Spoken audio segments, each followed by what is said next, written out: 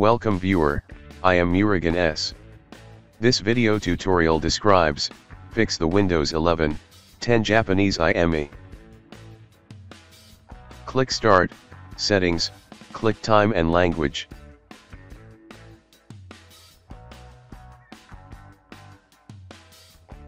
Click Language and Region. Click Add a language.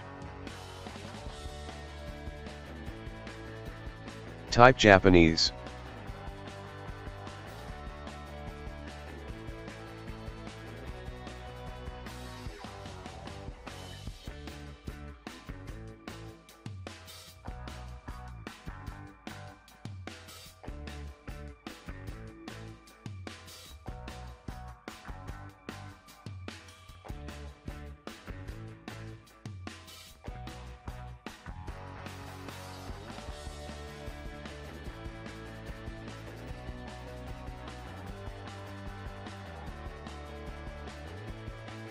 Open File Explorer, open C Drive, Windows Directory.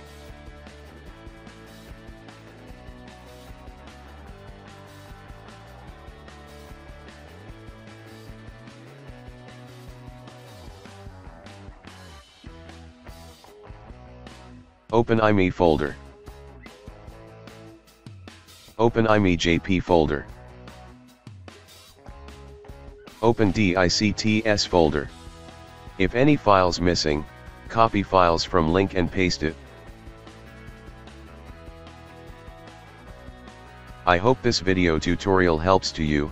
Please like, share and don't forget to subscribe my channel. Thank you very much. See you next video.